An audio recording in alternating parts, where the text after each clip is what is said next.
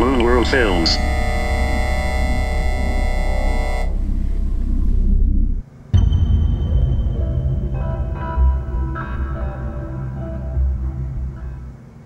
Hello, internet users. This is Eshniner Forest.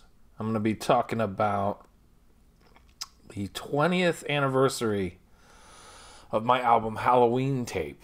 I wrote and recorded and produced it myself 20 years ago. I was 23 years old. Yeah, a bit of a late bloomer. I was a late bloomer. I moved out of my mother's house and moved on to College Avenue in an apartment complex in Athens, Georgia, USA, United States. And there I had been fiddling around with recording and writing songs, and I had already released this album, Omar Mathatron, which was my first album. And then, oh bloody hell, I don't know where my other one is. My second album, Halloween Tape, over here. I released my second album October 31st, 2002. I wasn't really sharing it with people. I don't think I gave it out until like February. I started really sharing it with people the next year. But that's when I, made it and recorded it, and I finished it. Some of the songs were recorded many years before, like 2 or 3 years before, and I did it all on my own. I bought a tascam 4-track tape cassette recorder. It's a thing about this big, and you could do 4 tracks on it. You could record. Here's another picture of it right here. Anyways, I could record my own songs, play guitar. I had a really crummy microphone. It was a Radio Shack microphone. I could have, bought something decent, but when you're 22, you don't have you're still learning about the world, especially when it's 2002 and you grew up in the 90s and the 80s and the 70s, a bit of the 70s, 1 year of the 70s. So yeah, that's what I did. But anyways, I used this little device, and some of the songs were recorded on a computer using a sound recorder, I think the application's called. And I transferred those audio recordings to a tape cassette, and then dubbed those recordings. Everything ended up on a tape cassette of some kind, but I had a double tape cassette player. One side play, one side record, and I'd make duplications that way. Finally, maybe 10 years after that device stopped working. I recently came across this one a couple of years ago, and this one stopped working, but it's there for prosperity of the technology. Everybody likes, I like old technology, analog versus digital. Everything I do is analog until I press record, and that's the digital product. But back then with the tape cassette, everything was analog. It was kind of cool.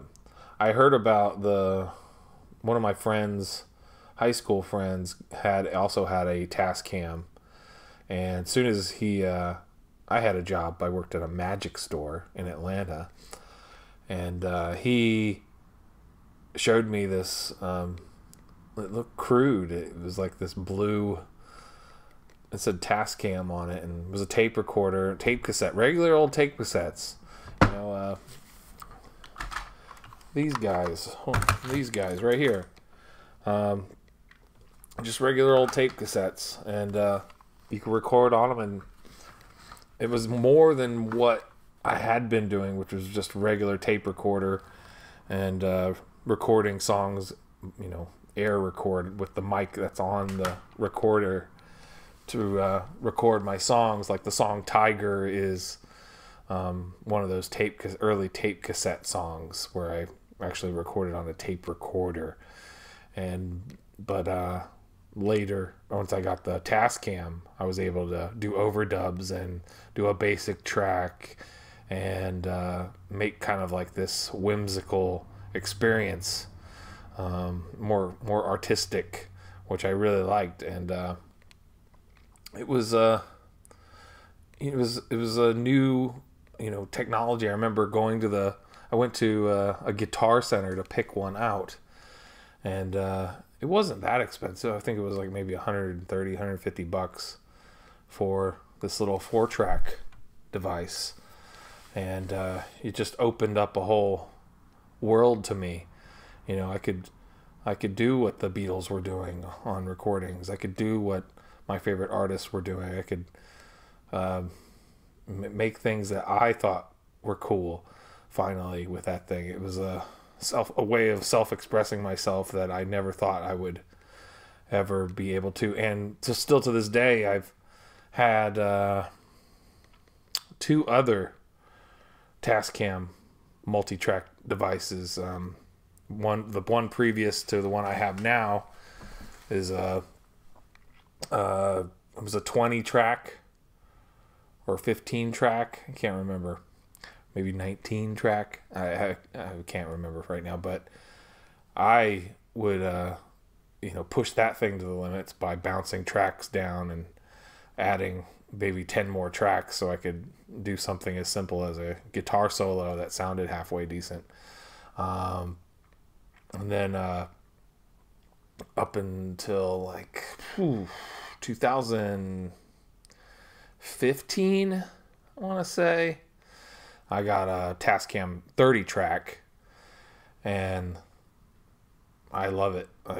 I wish I could fiddle around with it more than ever, but yeah, that's what I do now. But 20 years ago, it was the 4-track tape cassette thing, and they, Tascam has been making these devices for ages, as far as I know. I guess they've had all kinds of things produced and for home use, and it's fantastic technology. You can do pretty much what you want to do. Have one track be your voice and guitar, and then have a second track where you put bass on, and then have a third track where you put a keyboard on, and then a 4th track where you maybe overdub your vocals and have like an interesting vocal and blend them so they sound pretty nice.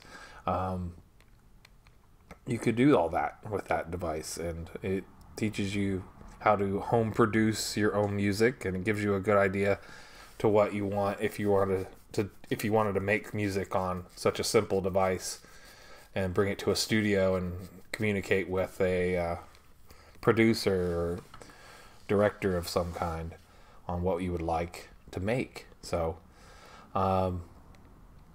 yeah, 20 years it's been. The album is completely pretty much on the DL for the last 20 years. Nobody really knows about it, except for maybe 10 people, and barely those 10 people have come across it. I know one particular person named David who is very fond of the album. And I know I recently met a guy who I've not seen for almost 20 years last year, and I was selling the tapes when I was making them back in 2002, in 2003, when I was giving them out to people. Basically, I was giving them out, and just sharing them with people. But sometimes, people would say, "Hey, I want to give you a little bit of money for this," and I was like, "Okay, give me $5 or $1 or whatever they thought it was worth." I'd be like, "Here, this is yours. You enjoy it. And that's the whole thing basically now with the digital age of music and Bandcamp. I've made the album completely free to listen to and experience, and I'm going to be doing a little making my own. I have a new little tape recorder that I can plug into a computer and make kind of a new version of the album with bonus tracks, and I'm going to be sharing that around town in Athens, Georgia, making little videos on Instagram about my adventure and hiding it, and hopefully leave a nice message on there, so when someone finds it, they can communicate to me, hey, I found this, thank you. You know, I think that's a cool idea to way to get the music out there. And you know, I'm gonna do it slowly. I'm like gonna only do one tape a week until I don't have any more tapes, and that's only 10 tapes as of right now. So yeah, I just want to have fun with it and share it in a fun way, because the music is fun to listen to, and it's you know, it's like if to me it's like if Radiohead, Tom York, was a teenager and he made something at home. That's, to me, that's what my tape is. Basically, it's crude. It's not, does not sound professional. It does not sound like you know, made by XTC or something super clean and posh. It's a very, it's not totally crude, but you know, it's interpretable. You can listen through it, and it has you know, electronic keyboard and drums and guitar and me singing on it and other digital instruments inputted. And I'll make another video about each song if I can remember, but I just wanted to talk a little bit about Halloween Tape and the last 20 years of its under the radar existence. So if you're new to hearing this, it's free to download right now on bandcamp.com, moonworldrecordings.bandcamp.com. The website's right down there on the screen. So it's, yeah, it has a volcano with rainbows coming out of the out of it, or rainbow stars of some sort. I made the image on Microsoft Paint. So that's all I have to say right now about Halloween Tape by Eshniner Forest. Go check it out, and thanks for watching. Bye bye. Thank you for watching, and please subscribe for more of my cool content. Also, you can check out my other cool content on these other social media sites like Twitter, Instagram, Facebook, and Bandcamp. So, see you next time. Moon World Recordings by Eshniner Forest.